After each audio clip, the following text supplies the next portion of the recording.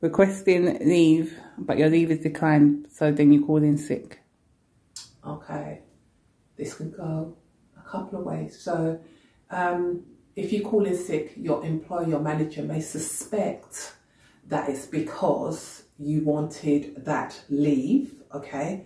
And whilst it might be frustrating for them, if they can't prove that you're not sick, then chances are that they won't take any action against the employee, but the employee may just have a little uncomfortable ride when they get back to work.